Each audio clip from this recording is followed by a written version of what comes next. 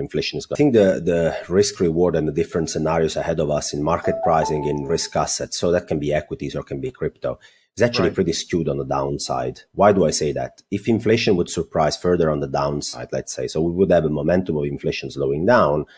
It really depends from the magnitude of this slowdown, but it has been kind of priced in. So markets have been very sanguine in pricing in a Fed pivot, although there won't be any Fed pivot anytime soon. Markets are forward-looking and they're assuming, Paul, that if inflation keeps slowing down, the Fed won't hike anymore. They'll be happy with it.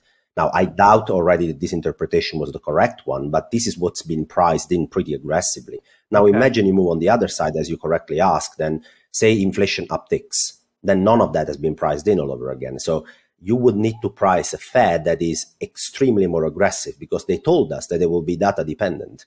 So if data don't actually work the way they want to see it down, and again, it has to do not only with the momentum, but also with how fast inflation goes down to 2% and where does it settle and what is the composition of the inflation basket. It's not as simple as looking at just one indicator. They told us that they want to see major progress from that perspective before they even think about taking the foot off the gas pedal. Now imagine if inflation starts to worsen again, they'll need to be ultra aggressive to make sure they put themselves in front of the curve and send a very strong signal to markets. Real economic growth is going to further slow down, and pretty aggressively so, much worse than people are currently pricing in and analysts are expecting. That's from a growth perspective, right? Then I have the inflation story. And on inflation, forward-looking indicators are pointing to some moderation of inflationary pressures. All right, that's okay. But then the market is already pricing those in, A, and B, they're pricing a reaction from the Federal Reserve that will be pretty lenient. It will be very loose and very easy, accompanying this drawdown. And I don't really think that is the correct interpretation. So the balance of risks right now, given how markets have strongly reacted to this notion of Fed pivot that I think is misplaced, and given the fact that I expect also growth to deliver on the downside, I think that the risk reward is rather on being defensive than on being offensive when it comes to taking risks right now. The equity market delivered, and also risk assets in general, delivered major positive returns. If I would ask you now, Paul, what was the earning per share growth in S&P companies in 2019 year on year? Then the answer would be, 10% probably, because if the market delivered so well, growth must have been good. It was 0%. Earning per share in S&P 500 companies in 2019 grew 0%. So the market delivered very major returns because of valuations. And the valuations were effectively boosted by a Federal Reserve, which was doing their utmost best to stimulate markets and stimulate the economy. So what I need to see right now, if my base macro assumption is right, that the economy is going to roll over, is a Federal Reserve that is recognizing, Paul, that is happening. It's recognizing that the downside in growth is hitting inflation as well. It's hitting the labor market harder than they want the labor market to be hit. And basically, they recognize they've done enough damage. Copper is basically the bellwether of global industrial activity. It's used in anything we can imagine effectively. And so it tends to lead very well economic cycles and also asset returns. It's a very good cyclical growth indicator, and it's been simply collapsing. I mean, you put up the chart and you can see that, well, if you compare it to lumber is even more cyclical because it's used in housing mostly, but copper is broader as an indicator. So I like to follow that a lot, and it's been collapsing. So it is a signal that economic growth is actually slowing down. The job market is a coincident to slightly lagging indicator of the status of the economic cycle. And why? Because first, the economy slows down, credit becomes more expensive. Companies have to think about, okay, I have a business model where I used to lever up a lot. Credit was very cheap. I could borrow at 3-4%. Now I need to borrow at 7%. Oh crap, the business model doesn't work anymore. So growth is slowing down already. How do I handle this? Well, the first thing they do is they start investing less. They cut discretionary spending. They cut marketing. They cut all of that. But once they realize that it's not enough, so later in the cycle, they are forced to cut costs. And obviously, they will look at their labor force as well. So the job market actually gets hit slightly later in the cycle. And inflation is actually the most lagging indicator of all. The BLS, the normal non-farm payroll report, accounts multiple job holders are two jobs created. So if I have 2 jobs, then the non-farm payrolls will report 2 jobs being created. But in reality, it's me actually having to work 2 jobs to make sure I can make ends meet, right? And the household survey corrects for this distortion.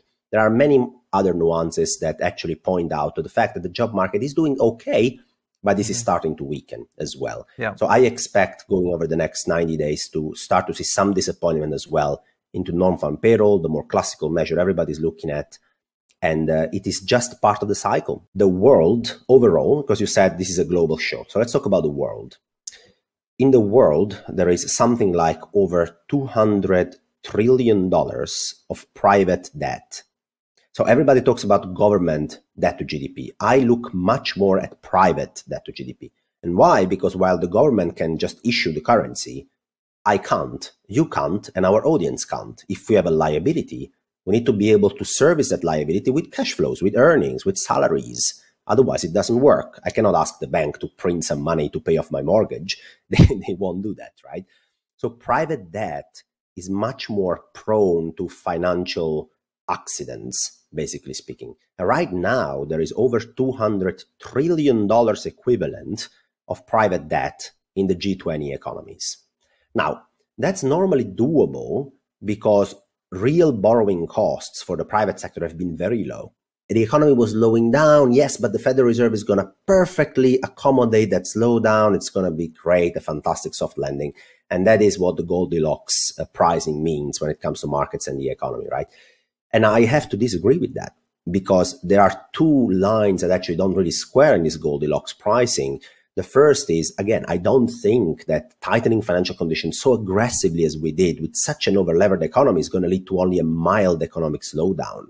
The pieces of the puzzle actually don't fit from a macro perspective there. Second, we have central banks that are not going to be lenient and nimble, and they're going to be, flexible. This is what we used to have over the last 12 years. But the last time we had drawdowns in labor markets or stock prices or risk assets, central banks could always step in and support markets. Paul, crypto and digital assets in general have this interesting property of having some very idiosyncratic features, some very, like the ETH merge. For instance, the ETH merge is very little about macro and it's very idiosyncratic to the space. It's a digital asset feature, right? So the crypto space has a relatively large market cap and it has these drivers that are very idiosyncratic to the asset class itself. So sometimes it can generate some interesting returns that are not correlated to assets in general, right?